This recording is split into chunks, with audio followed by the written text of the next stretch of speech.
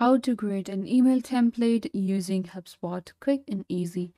Hi guys, welcome back. Today I'm giving you a tutorial on how to create an email template using HubSpot. So let's get started. First, what you guys need to do is you will open up your HubSpot.com and you will land right here. HubSpot.com is our CRM platform. You can just log into your account.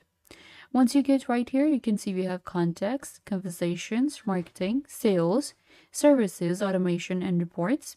Under our conversations right here, we have templates. So you have to select this option. Click on new template.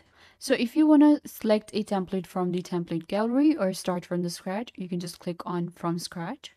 This is going to be your new template that you will be creating. So you can enter the name and subject line. Here you will add a template. So you will just enter your body of your email address. If you want to add different things such as images and links, if you want to insert something, any documents, snippets, you can do from here. Enter the text as a body, for example, hello and name, and this just enter right here whatever you want to write and your footer of your email.